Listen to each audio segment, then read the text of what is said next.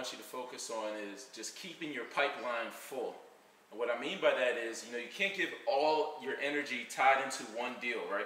Because there's far too many times where you'll get to the closing table, or you're looking to pursue getting to the closing table, and for whatever reason, the deal falls through.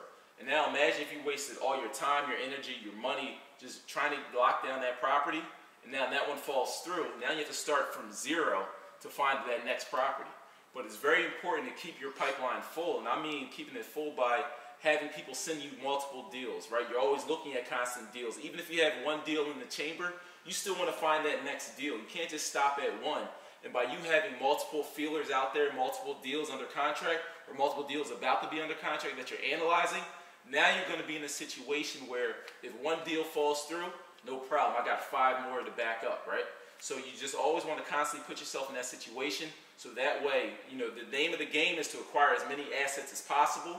But if you just focus on one, then it's going to be hard to get multiple assets at the same time, right? So the name of the game is don't just focus on one deal, have multiple deals in the pipeline.